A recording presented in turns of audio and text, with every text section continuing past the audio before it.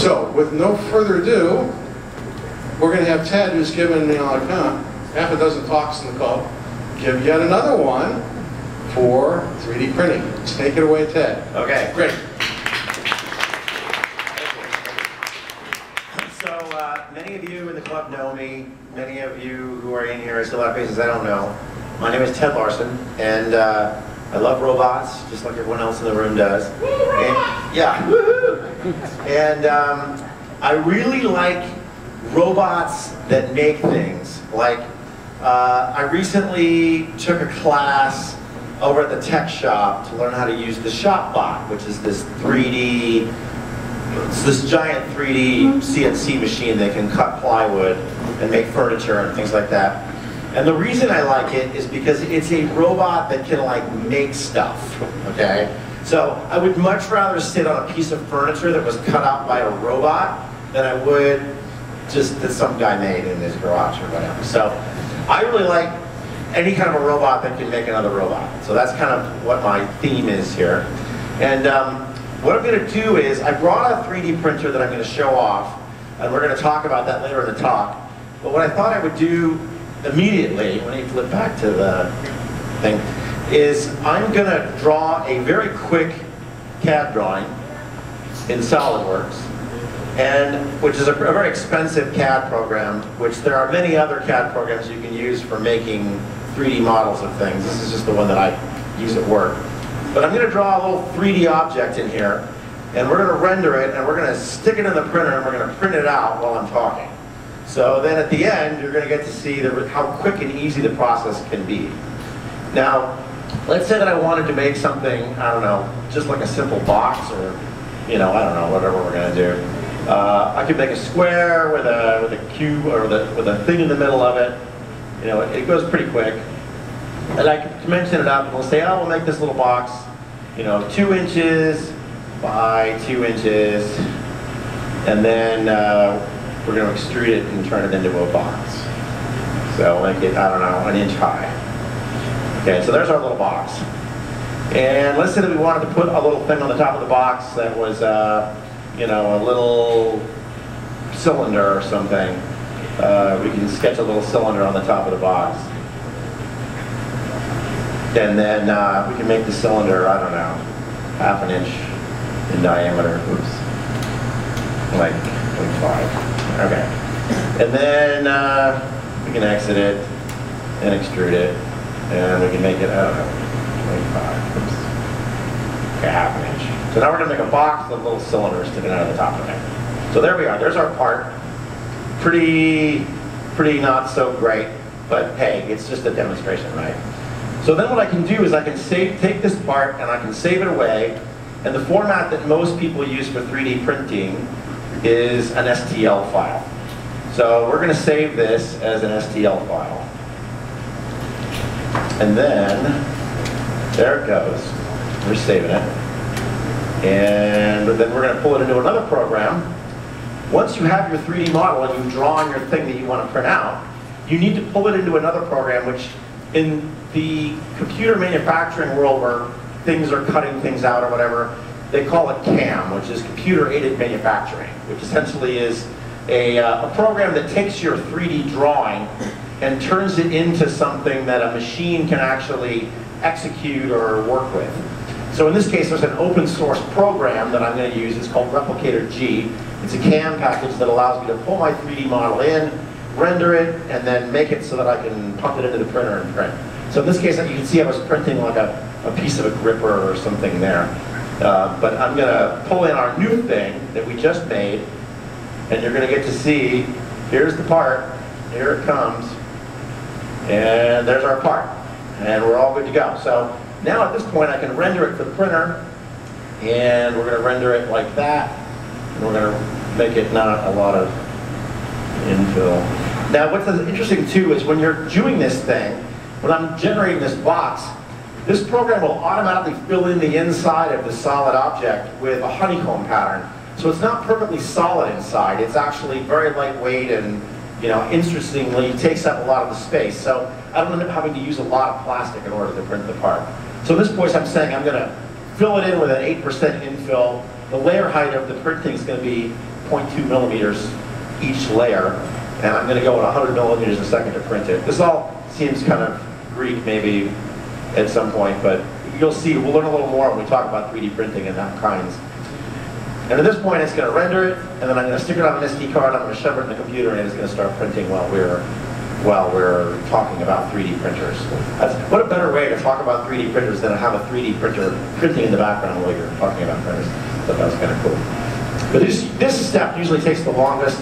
The bigger the part, the longer it takes to render, and the longer it takes to print, obviously. Something that takes up the entire build volume of this printer could take 10 or 12 hours to print something.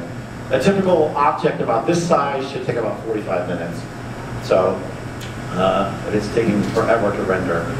Well, we'll give it a moment here. We'll go back over to the PowerPoint here and start talking while it's rendering in the background. Okay, so we're going to talk about what is 3D printing, what are the types that are out there. I wanted to I couldn't give an exhaustive list, there's a million of them, and there's a million things that are related to it, things like 3D scanners and 3D things that you could use it. I'm not going to cover all that, but I'm just going to try to give you a basic overview of the really high-end stuff, all the way down to the really low-end stuff, and then the stuff that I like to fiddle with, which is generally printing on a budget, which is my favorite thing to do. Oh, I hate this. Okay, so what is 3D printing, right? 3D printing tech, overview, and printing robot parts. Okay, here are the various types of 3D printers that exist in the world. There is something, an extrusion printer, which is, it takes plastic and it jams it through a nozzle, and you end up with a very thin filament that you basically build it up in little tiny layers. That's called FDM, or fused deposition modeling. The types of plastics that you use in that are plastics that can be heated up and squeezed through some kind of an extrusion device. And so the most popular ones are things like ABS, PLA, nylon, they do it at HDPE. Then the next kind is wire, which is electron beam freeform, which is 3D metal printing. They actually can take take metal, little tiny metal shavings or beads and fuse them together with an electron beam and slowly build them up. And then you end up with this bath of powder with your metal thing inside the bath of powder, and you can pull it out when it's done. And it's slowly melted together tiny little layers of metal. Very similar is this granular type, which is SLS. They do a similar thing, except they use a laser to basically, they'll have a big box with a bunch of little particles in it, and they'll use a laser to slowly fuse them together in the box and build it up layer by layer. Powder-based inkjet is something that's been around for a long time. And these are printers where, again, you have a big box, you put a bunch of powder in it, and you use a print head like off of an inkjet printer, and it runs over the top, and then slowly sprays like some kind of a binder, some kind of a glue out of the print head onto this powder, and then while it's spraying out onto the powder, it can spray inks onto the powder and color it. So you can end up with like full color prints that come out of the thing. But then the surface quality, I'll show you, ends up being kind of, rough and granular. I have samples of a lot of these kinds of things. I'm going to pass them around, and you guys get to hold them in your hand. Let's see if our thing is done. Oh, it's ready. Okay, so now I'm ready. I can shoot it off to the SD card here. And then I can pull the SD card out of the printer. And it's just like, a camera or something. So then I'm going to copy my part to the SD card.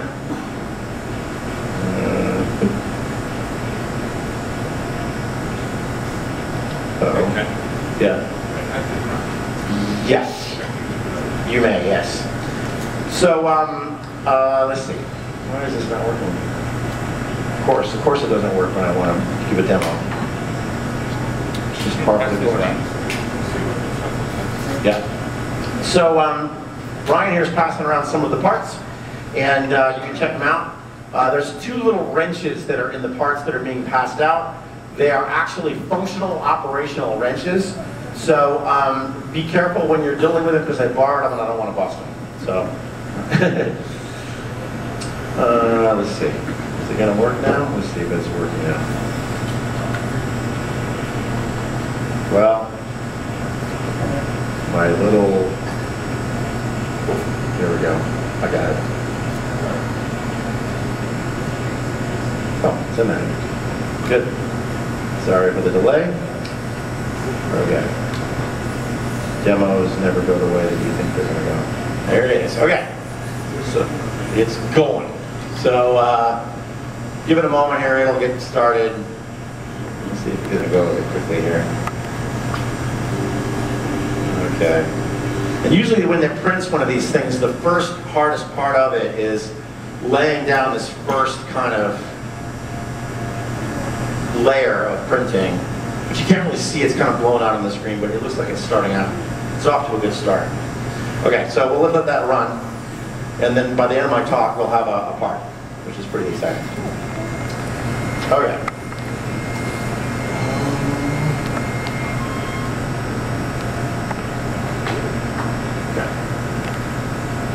Okay, so there are many professional 3D printers on the market. You just put a file in there and you print it out, and most of the time it comes out perfect. Hobby grade 3D printers, on the other hand, they don't. You have to tinker with them and fiddle with them. That's the reason why they're really expensive ones. They produce really great results and they cost hundreds of thousands of dollars. So this is the premier, very expensive printer on the market. It's called the Objet Eden. It prints using a UV curing print process. So they have a resin that they put in, they lay down, and they slowly build it up by curing it. In this case, I don't know if this one uses a laser or what it uses inside, but it cures it. And it can print in 3 colors, and it's relatively slow. Because of the way that it prints, it takes just as long to print something big as it takes to print something small. But you end up with these phenomenal print results. There's one of the wrenches that's being handed around over there. Actually, it says Objet on the side of the wrench. One of them does. That's the one he's got up here. And you'll see when you're touching it, it's really beautiful. It's like the quality of the output is like something that you would get if you were to injection mold a piece of plastic. It's very smooth, and it turns out there's mechanical working elements in the wrench that actually work, and they were printed in place. So it can actually print a mechanical working thing, and all you got to do is pull it out, clean it off, and it works.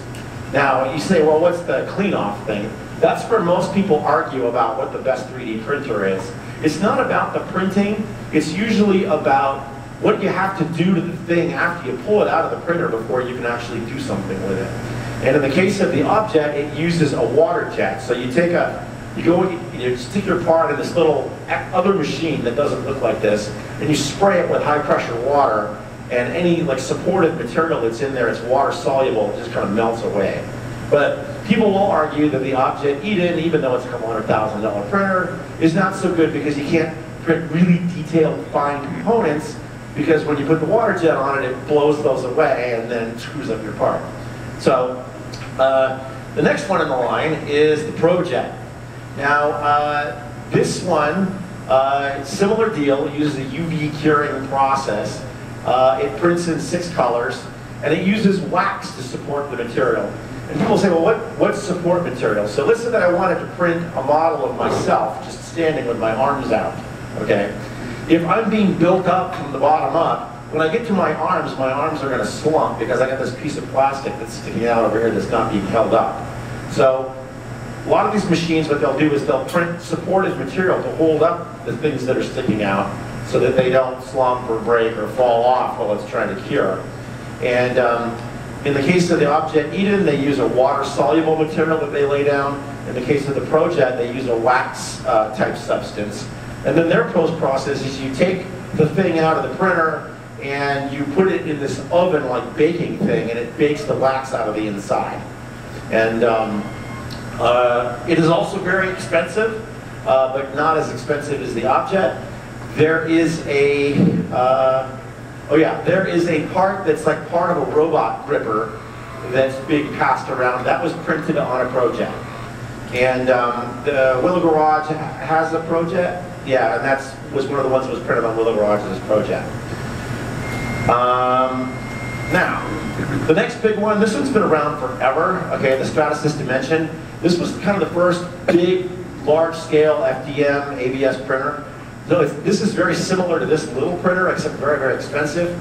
It lays down a fine little filament of plastic that it extrudes, and it slowly builds it up over time. And there is a orange iPod case that has my name on it that's being passed around. Oh, back there, okay. That was printed on a Stratasys Dimension. And it was one of the smaller ones. They used to have one at the tech shop, but I don't think they have it there anymore. They got rid of it, or they have some other printer there now. But that was printed on the tech shop's Stratasys when they had it. And their post-processing thing is when they print support material, there's a plastic-like substance called PVA, and it prints like plastic, but it's water-soluble. And that's the type of support material these guys use. And then you put your part in an ultrasonic bath, and then it vibrates the stuff out of the inside and moves the water-soluble material away from the part. And it also gives pretty good print results, but you can see when you're looking at the orange thing being passed around that it's got, you know, you can see the striation and the way that the part was printed. Then the last one, the last really expensive one, is called a Z printer. And this one's been around again for a really long time. This is a powder bed inkjet. This is the one that I'm talking about, where you have a box of powder and it slowly builds up over time and it sprays the adhesive on using an inkjet like that. And literally when you're printing with this thing, when you're done, you literally pull your printed part out of this, you know, pile of sand essentially. And then you take it into another little chamber on the side where they have a little air jet, and you blow off the powdered material that's left over, and then you have this part. What you end up with is this really, really kind of strange surface quality that feels like it's made out of glued together pieces of sand. Okay, and there's a little brown ball that's being passed around. That was printed on the cheap version of this. And it has, it basically feels like a bunch of sand that's been glued together. Now, this stuff has been updated, and they've made the printing process way better. That was maybe 5 years old, that part. They've made the printing process way better since they've upgraded it. And you'll see there's another wrench that's being handed around that actually says Z printer on the handle. It's smaller. And you would never be able to tell that it was printed using the same printing process as that grainy block of sand glue together thing that's back there. But these are all very accurate. They can hold their dimensional tolerances and things when you print. So if you print a hole that's 1/4 of an inch in diameter, you get pretty close to 1/4 of an inch in diameter, and the hole isn't, the hole's generally round. What you'll find when we get to these cheap hobby grade printers, they can't print a round hole. It's always oblong or slightly misshapen or whatever. But that's what you're paying for. You're paying big bucks for that. So there's a lot of bureaus that own these high-end printers, and you can send your design to them, and they will gladly print it out and charge you money and send it to you. Quick Parts is one of them. They have many 3D printing techniques. Solid Concepts is a Z-Corp's printing bureau. So you send them a part, they print it out on a Z-Corp printer, and then you get it back. And then the most popular one that a lot of people in the club have used, I've used it, is Shapeways. I'm not exactly sure what their process is, but it's really high quality result, and it's fairly inexpensive. I mean, you can get a part about the size of that gripper that's being handed around for $10 or $15 printed for you. I printed a robot. There's a full-blown robot being passed around.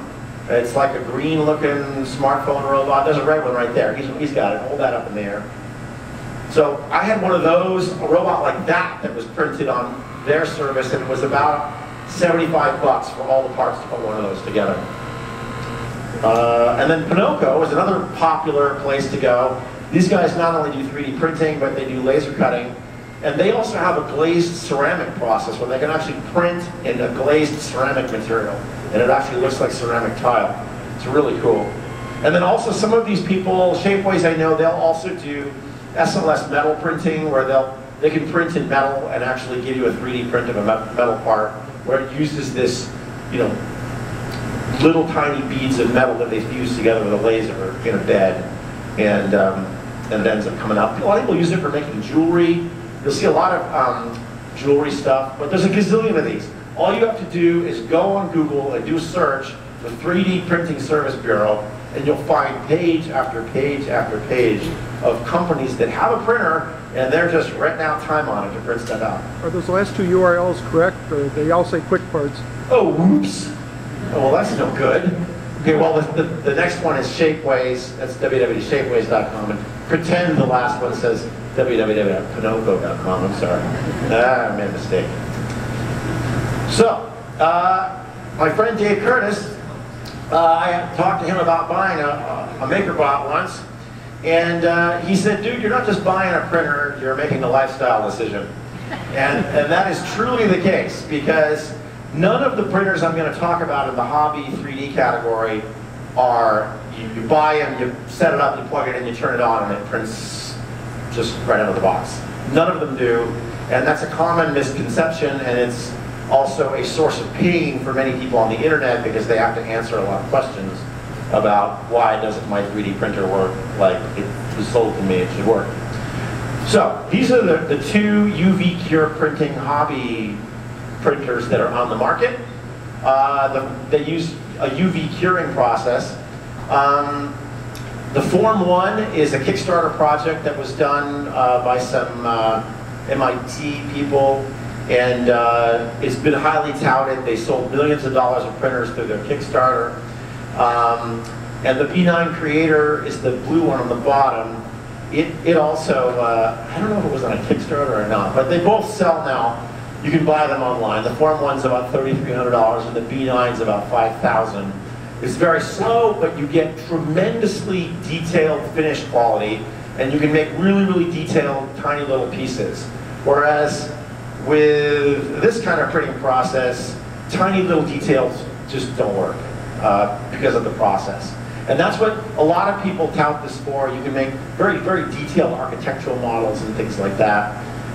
What they don't really tell you about when you learn about these things online is that the post-process on these materials is somewhat toxic and kind of nasty. Like, you end up having to handle this UV cured epoxy resin and potentially infiltrate it with other materials in order to make it hold its shape. And but one of the things I wanted to show, and again, I don't give an eye on my time. I don't even know when I started. Okay. So, whoops. Let's see if I can get that video to come on. I don't think I did it. Well, my video doesn't want to work. Well, maybe we'll show the video at the end if I can get it to come up. But they have this incredible video they did when they were doing the Form 1 printer, where the Form 1 prints by taking a big tray of UV cure liquid, and it has this plunger-like thing that goes from the top into the liquid, and there's a laser on the bottom that runs around and cures a very, very thin little layer of this UV cured polymer, and then it slowly lifts up. So you end up with this video where there's this tray, and there's this thing lifting out of the tray, and it's like the 3D part is just appearing out of this bowl of epoxy resin, like ooze, and it's the most amazing thing, their little video of it just appearing, of the part appearing out of a bowl of liquid. And it's just, it's really mind-boggling. So, you know, let me try one more time here and see if I can get it to play. So man, hold on. Oh, there it is. Let's see if I can double click on this thing. Dang. Oh, yeah. Oh, control click. Okay, I'll try that. Control click. Is it going to work? Whoop. That's not it.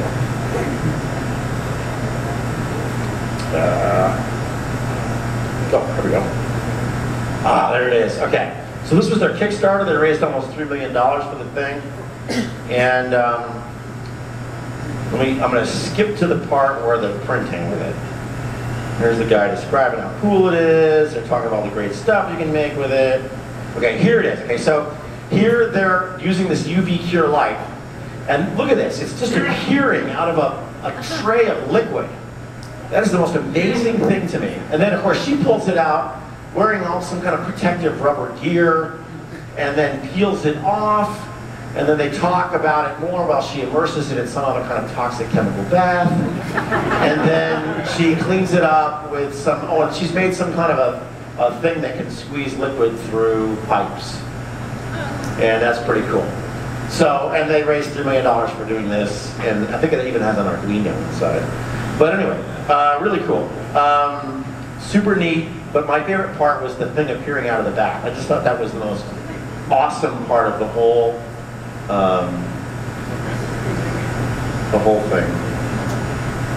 Okay, so there's a ton of these hobby FDM printers that are on the market, and just to remind you, FDM is fused deposition modeling. It's this printing using a tiny little filament that's squeezed through some kind of an extrusion device. The original kind of one that somebody showed up with one at the club years and years ago. It may have been Walt. Oh, it was Dave. Okay. And so somebody came with one of these, was a rep wrap. That's kind of the original, this one up here on the top. And most of the hobby 3D printers started like that, and they evolved. And into things like the Makerbot and other products. There's a ton of these on the internet. Do some searches, you'll find 1 million of them. But I have a specific like, and they're not all created equal, obviously. And then we're going to skip to Makerbot. Now, a lot of people have their different biases as to why they like certain printers. I like the Makerbot. Well, I'll show you why. There's a slide coming out. But this thing will do, it's an FDM printer. It'll do ABS and PLA. Those are two types of prints. Most of these little cubes that are being handed around are printed in ABS. But this is an ABS one. And this really colorful pink one is printed in PLA. And I'm going to pass them around together so that you can feel what the difference in the texture is. PLA is a very brittle plastic. It's very easy to break. Also, another thing too is on the parts that I passed around, don't attempt to test how strong they are by squeezing them or flexing them, because they will break. But Makerbot actually even offers a dual color printer. You can print in 2 colors. It's pretty cool, and it has a lot of roots in the open source community.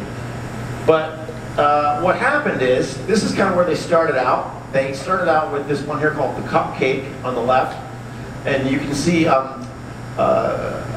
this pick and place machine he's got is based on one of the original kind of frames for Cupcake, or was it a Automaker, actually. It was an Automaker. Okay, so, and it turns out that the Cupcake kind of started it all with Makerbot, and then there was a lot of other knockoffs and people that made different versions of this. It was a totally open source thing. It plugged into like that communal power of the open source movement on the internet. Everybody loved it.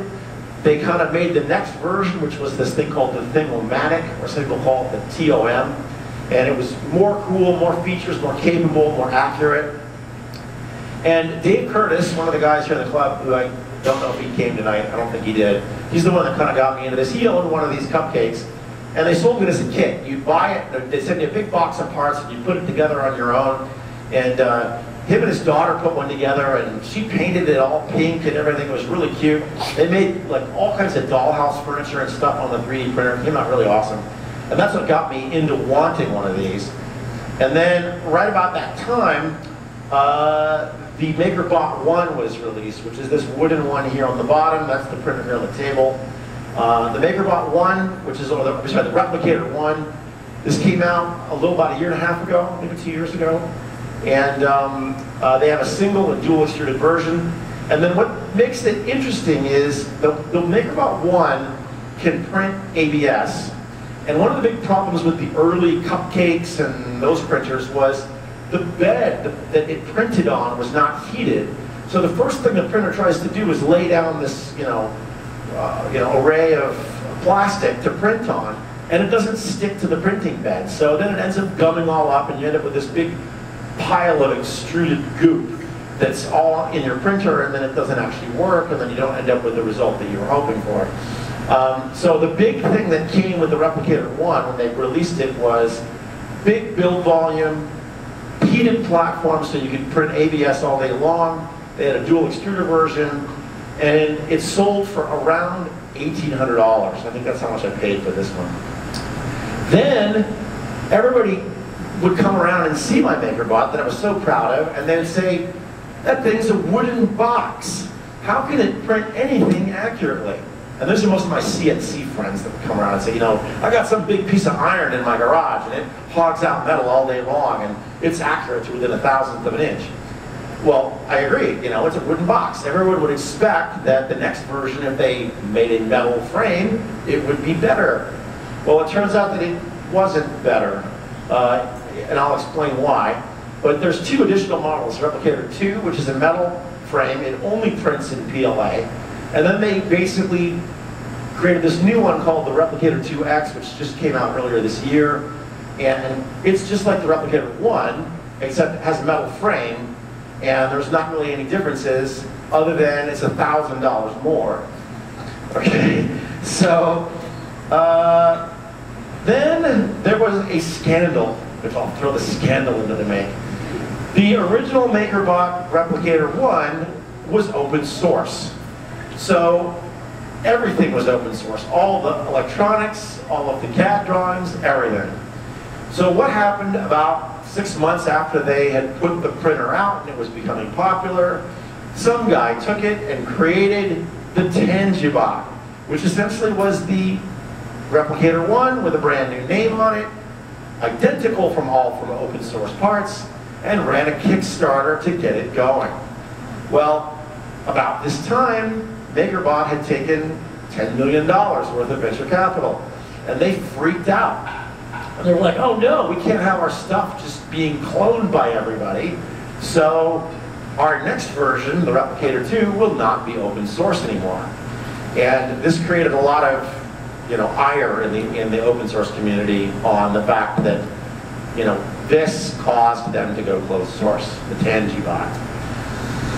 And then there were other printers that came along, like the M-Bot, which kind of looks like a hybrid between the original Cupcake and the Replicator.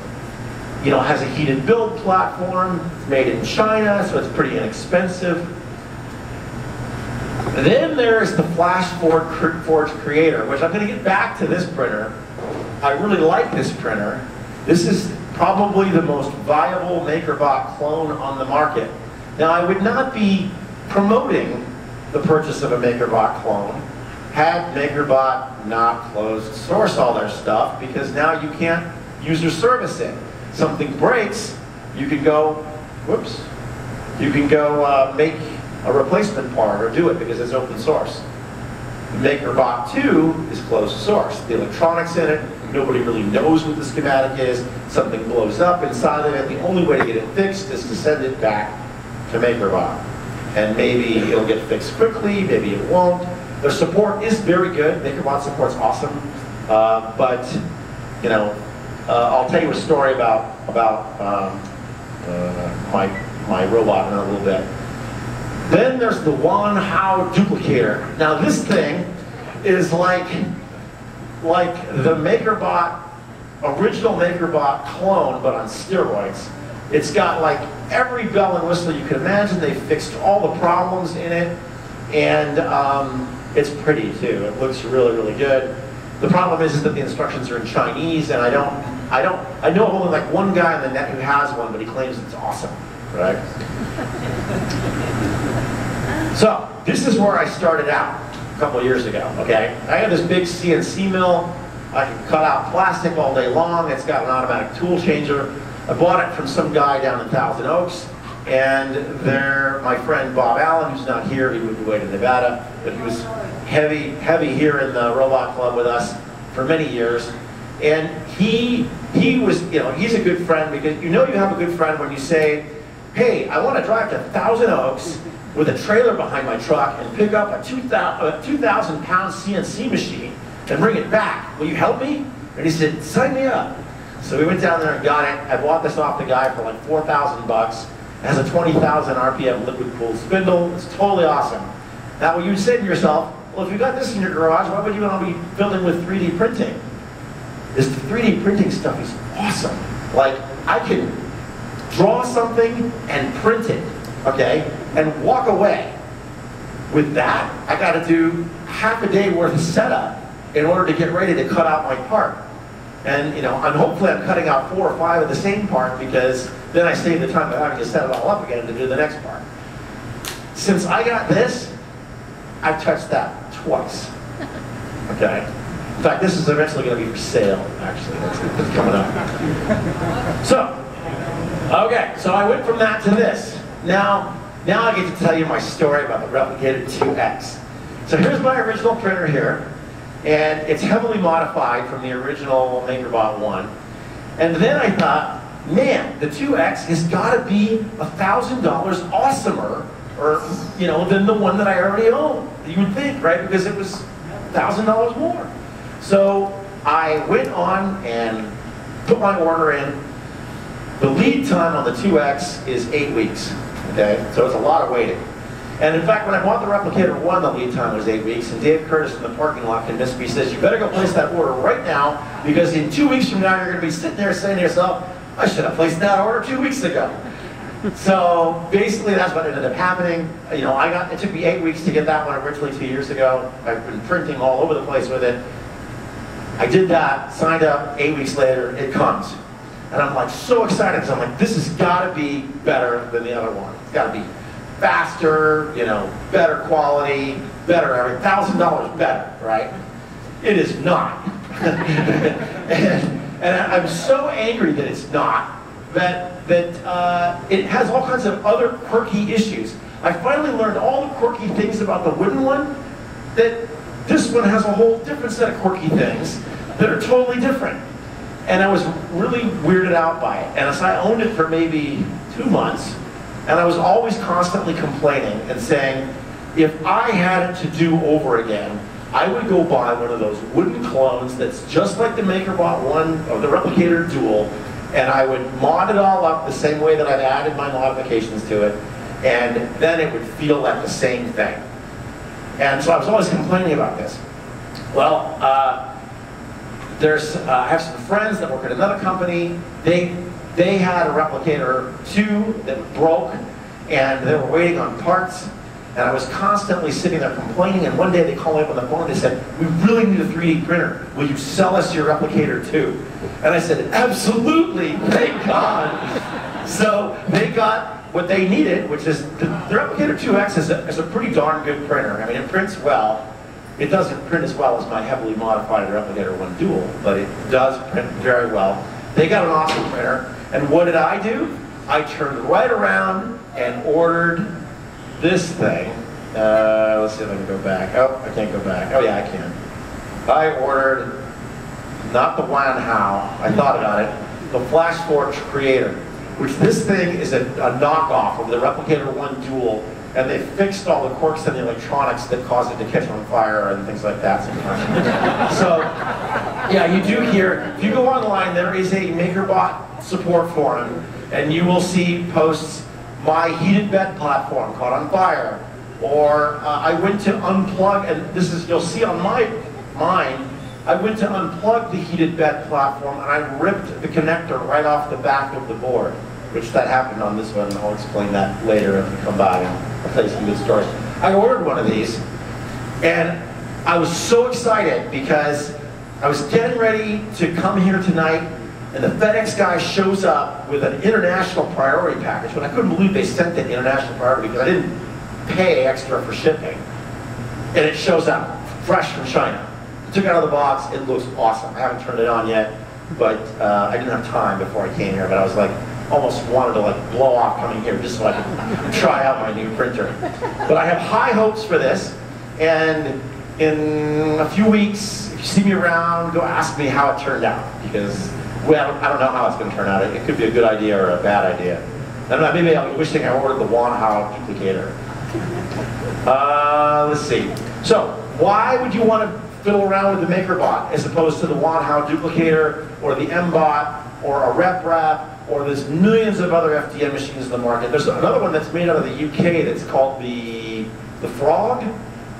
The Frog. It's got some kind of an amphibious, the name of an amphibian or something like that. It's an acrylic-looking box, and it has a really big build area. It looks really sexy when you look at it online, but when you get down to it, if you have a problem with it or something doesn't quite work right, the user forum online has maybe got like 10 people in it.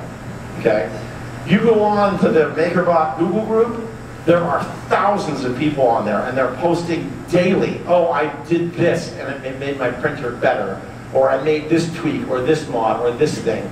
And so what you're really getting when you deal with the Makerbot, as opposed to the hundreds of other ones that you can choose from, is this enormous community of people. And a lot of them have been around from its open source roots. And you can fix it yourself when it breaks, for the most part. But that's what you're really getting, is the open sourceness and the, and the ability to do that. So, as we already saw, you can draw a 3D thing in a CAD package of your choosing. You could use OpenSCAD like Steve was just showing. You could use KiCad. I guess that's the one that Wayne likes these days. Oh, that one is. Okay, I'm sorry. There's a bunch of ones that are out there. You could use Google SketchUp. That's another free one. And then we showed the little package you load it into. Okay, but then you got to modify the heck out of it, because that's half the fun, is to turn it into a lifestyle, right? So mine has got extruder upgrades. If you enclose the build area while it's going, it turns out that when you're printing an ABS, if little breezes blow across your building area, they make the plastic crack, or it doesn't stick to the build platform. It lifts up slightly, and you end up with this little peel on the edge. You'll see one of the cubes is being passed around, peeled while it was printing, and it's got a really rounded looking corner on the edge, and it was because it peeled while it was going. You get the open source firmware. Other ones are, the open source firmware by far is the best upgrade, as well as the aluminum build arms. These little arms right here that hold the build platform are made out of plastic, and they're underneath a piece of aluminum that's heating up to 230 C. Okay, what do you think happens to the plastic over time? It slowly bends and warps and gets strangely shaped. So you're constantly having to level the print bed every single time you want to print. There's a guy on the forum.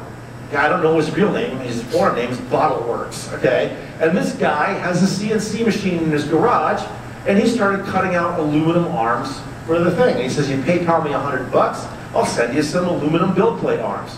I did. It was like the most awesome upgrade ever. And I've got them on mine here. It's awesome. I would say that's the best upgrade. If you own a Makerbot, get the aluminum build arms. You will never have to level your platform again unless you bring your robot to an HBRC meeting and you travel with it. Then you'll have to level it when you get there and when you get home. But I haven't had to level my build platform more than once every 2 weeks, printing all the time after I got the aluminum arms. Another item that is a common thing is you print out a little plastic holder for a dial indicator, and you can run it across your print bed and make sure that it's leveled within 1/1000th of an inch. That's another common thing. People go, "Oh, I can't get my build platform level." Well, go online, print out download a part like this, print it out, stick a dial indicator in it, now you have a perfect print bed leveling thing. So that's one thing I like about this whole community as well, is that you can download parts from the internet, print them out on your printer to solve problems with your printer, right? So that's really cool. Now here's the real meat, right? You don't just want a 3D printer to print 3D things, although, it's kind of cool to, print doll furniture or print some skateboard ramps for my daughter's finger skateboard thing. That was kind of cool. But, this is a common problem. The most common problem when you're building a robot, and this is the question that gets asked all the time, and has also caused more people in this club to get into CNC machining, is this constant problem of, I've got a motor and I want to attach it to some kind of a drivetrain. And I can tell you, I'm sure all of you who have built a robot have had this problem. You got some motor in your hand and you're like, how do I hook it to a drivetrain? This, you draw it, you print it out. 20 minutes later, your motor is hooked to your drivetrain. In this case, there's the drivetrain. You can see I printed out a little incremental encoder wheel here that runs through an encoder and a little encoder holder made out of plastic. All of these were printed parts. It took me less than an afternoon to print all these, design them up, print them out, solve the problem. If I was doing this on CNC machining, it would have taken me a couple of days to make all those parts. It took me an afternoon. So that's the important part about it. And then you go all the way. You print a 3D printed robot. So in this case, this is a smartphone robot that has a little app that runs on the phone. It's cute, it's fun, it chases colored blocks around, which you can see I've got lots of colored blocks, so it likes that. But every part on this robot, other than the treads, was 3D printed, all the plastic. So people say, well, how accurate can this thing be? Well, it can be really accurate. The servo horns on those servos, the little splines, are 3D printed into the actual servo horn. So those little tiny little splines, they're printed in there. I can shove it right onto the servo. I don't have to have a special thing. It actually works. And you can see, I hear somebody exercising it over there. I can hear somebody, yeah, she's got it. She's been exercising the servo arms. And all these little pieces were all 3D printed and they all work fine. So, that's kind of the end of my talk. But there's lots of expensive ways to 3D print. We saw them. You've seen all these really cool parts that are expensive. But there are lots of inexpensive alternatives that you can pursue. And here's the most important part of the whole talk. The consumables are what get you in the pocketbook. If you go and you buy the $200,000 object printer, the consumable item, the stuff you put in there that prints out, it's ridiculously expensive. And it turns out that some of the 3D printer makers are trying to make it so that you can only buy a cartridge from them that prints into it, because they don't want to, then they can practically give you the printer and then sell you all of the consumables and make all their money like HP did, where they gave away the printer practically and then sold you the ink at some ridiculous price. So that is exactly the kind of mindset that the 3D printer people are trying to move to. And I can buy, for this printer, a 1 kilogram spool of filament for 35 bucks. So an average part, like one of these, costs pennies to print. Okay, and as opposed to going to, Shapeways or something this size would cost me a couple of dollars, a few dollars, whatever. Okay, questions? 20. What? I can fill it to you for 20. Okay, see, there you go, 20 bucks in the back. Okay, I want, for Q&A, I want to hand out the microphone. So raise your hand and we'll get the microphones to talk. So we're going to do Dillo first, and I'm going to do you. We're going to just tag team these microphones, okay? Let's have a question or a couple of comments. One on the consumables. Having recently also had some experience printing out robot parts, 3D printer, there is a reason why the software, the slicing software, gives you an estimate of the cost. So when you go to when you have your model and you go to take it into the CAM software to turn it into G-code, at least the Makerbot software will give you an estimate of how much your part will cost. And it will tell you, this thing with this volume of this size will cost $2.37, or this will cost 17 cents. So yes, that's the consumable. There's a reason, why, and this is like the first software that I've ever run into that will give you an estimate of the cost of your thing. Right. It's cool. Sorry? Well, they also give you time estimates too.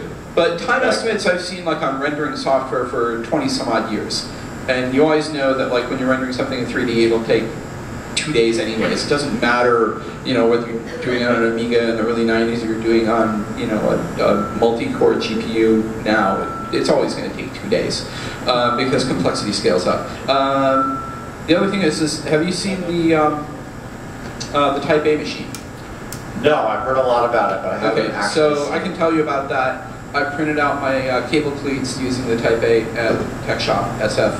I like it. The one, it's very Makerbot-like. The one thing they have is they have a huge build platform. It's about twice as tall as that. So they're printing out propellers that are like literally this big. Wow. It's huge. Cool. And it's a lot finer resolution, but you know you can argue that. Sure. Ad infinitum. That's basically just a couple comments. Cool. You had said when you first get these 3D printers that there's always some problem. They don't actually run right out of the box. What kind of problems did you experience with these? Okay, so the most common problems are that you see on the mailing list are they go to print the first time, and the print doesn't stick to the print bed. It ends up just kind of squeezing some stuff out and then moving it around the platform without sticking.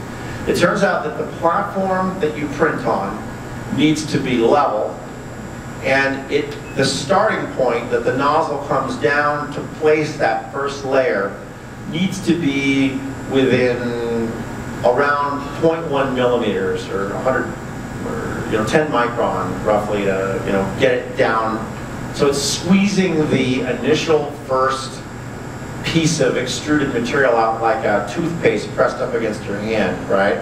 And it turns out that adjusting the level of the bed and getting it perfectly level and perfectly that nozzle height away to get started, and until you figure out how to do that, it can be very frustrating and very time consuming. And so more than half of the posts are, I can't get it to stick, or I can't get my print bed level, or my print peels up off of the print bed after it's been going for a while. And it turns out that the solution to print bed peeling is to clean the print bed regularly with some acetone or something that makes it very clean so that the surface it's going down on is just pristine. Having the bed perfectly level, which is solvable by printing out one of these, and then having the other problem is the issue of airflow. If you're printing in ABS, airflow is a real problem. If you're printing in PLA, airflow is a blessing because PLA tends to cool slower and you want it to cool fast. And so the Replicator 2 actually has an extra fan in it for printing PLA that blows down onto the printing surface to try to cool the plastic as it comes out. And so I would say that those are the biggest things: of warped prints, prints not sticking, nozzle jams. People will go buy aftermarket filament on the market. They'll buy the $20 spool of ABS, and it won't be uniformly thick. So there'll be like a little thick section in it, and it'll actually go into the print head and get stuck, and then you can't get it out. Stuff like that. All kinds of weird little things that the average consumer, you want it to be like a printer you go buy at Fry's. You buy a printer and you put it on your computer and you hit print and it comes out. And you shouldn't have to diddle around with it some people have diddled around with their printers for days or weeks and never gotten it to work right. And then they post all this angry stuff on the Google group saying, I'm sending it back, I hate it, it's the most awful thing. What they're not realizing is, by buying that thing, they're making a lifestyle choice, okay? And a lot of people don't want it to be a lifestyle choice. For me, I'm really into it because, these things are cheap, and I can have a couple of them, and I can make robot parts all day long. And it's just, if I have it set up right, it's print and forget. I can just go in the other room, and I smell for smoke. If it doesn't catch on fire, I'm good. But other than that, it's pretty much set and forget, and I feel pretty good. I would never leave it unattended, though, for a long period of time. There's a lot of guys that talk about printing overnight, like unattended. I would never do that. I mean, I've heard too many stories of it was printing and there was a pop, and then all of a sudden I saw smoke coming out of the back of it. And it turns out some of the early units had bad power supplies and stuff, and there wasn't a lot of thorough testing, and they would just randomly break or catch on fire or whatever. So. Yeah. Hi. Yeah. Right now, I'm trying to make a linkage for a servo. Yeah. And I'm kind of wondering how you CAD up the connector for the servo. So the way that you do it is this is a really important point that I didn't mention through the whole thing. The awesome part about having penny consumables is you can print over and over and over and over again until you get it right. And this is the problem with a service bureau. You spend 30 bucks, you send your thing off, you get it back, oh shoot, it's not the right tolerance, it's not the right size, it doesn't just quite fit. Now I gotta spend another 35 bucks, wait another 2 weeks to get it, right? With this thing, I actually had an intern that was at our company this last summer who was a SolidWorks genius. He was a high school kid. And I had him CADing up a lot of parts for that robot. And he would print it out, and it didn't, you had to get press-fitted parts on it, or press-fit together, so they've got to be just dead on.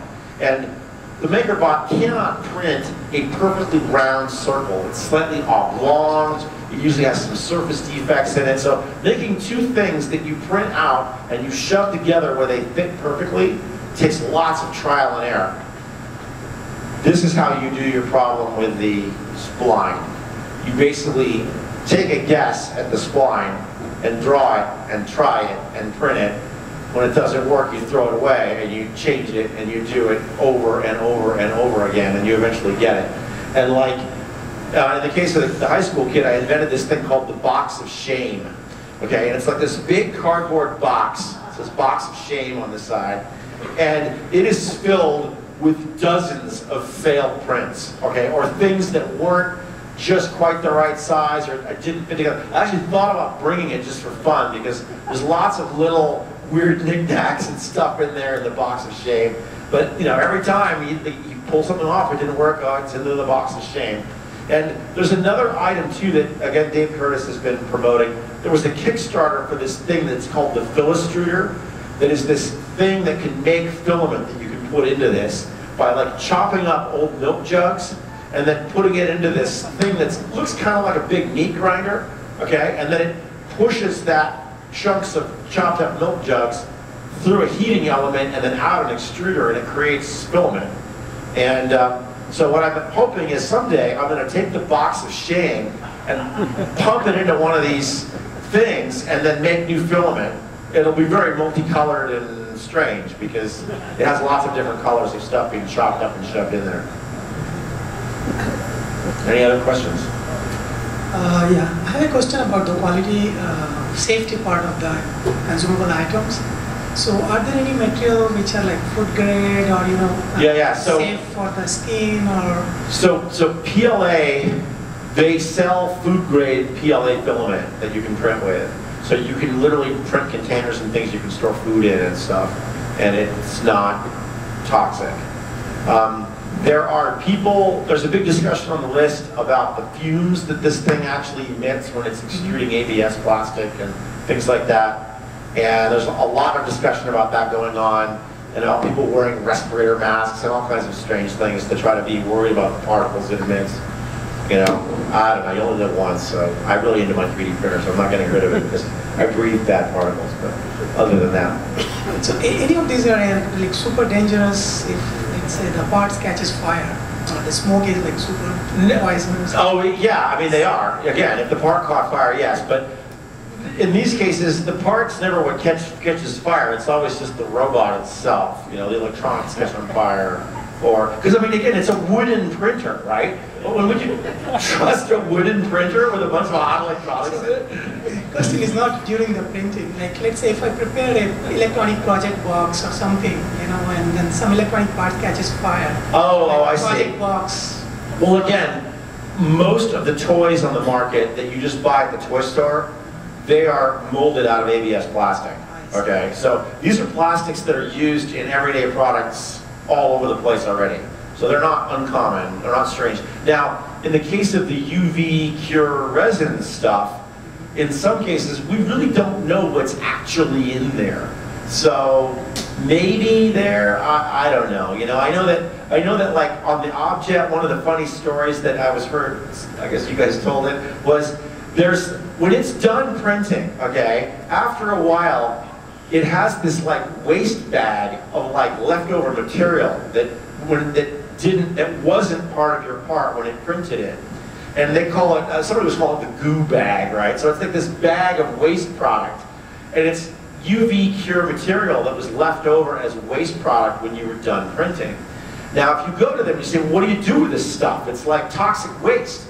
And they're like, well, what you do is you go out into the parking lot and you spread out a tarp and you kind of pour the goo bag out onto the tarp and let it cure in the sun, and then it's harmless and you can throw it away, right? But, so I can just imagine going out behind my business with a tarp, with a respirator mask on, pouring some strangely colored liquid onto a tarp, and backing away so that the UV rays can cure it. You know, I can just imagine what the city would do to me. Yeah. And this is the reason why Willow Garage bought the Project instead of the Object, because it didn't have the goo bag. Well, it actually does, but it automatically cartons it. Oh, it automatically cartons it. It actually goes But into VUV. who gets it? Is it a toxic waste place? Who picks it up? Oh, we just put it in the trash. Some guy. Some guy shows up to take it away. So yeah. I just wanted to add one thing, which is that a lot of the stuff about the toxic part and the heated build platform and all that kind of stuff is related to ABS. Right. So if you do print in PLA, you don't have to have the heated build platform. And PLA is a corn-derived material, so that's why it's not as toxic. It doesn't smell as bad. We've got a printer. Andrew runs his printer in the house. So it's not as big of a deal as that. It isn't. True. Thanks. Yeah.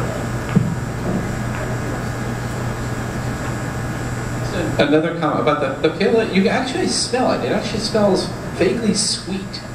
The PLA. The PLA, Yeah, yeah. because it's corn-based, yeah. And just in terms of like toxic fumes and stuff like that, I just wanted to, having been around this stuff recently, I just wanted to say, I love the smell of long-chain polycyclic aromers in the evening.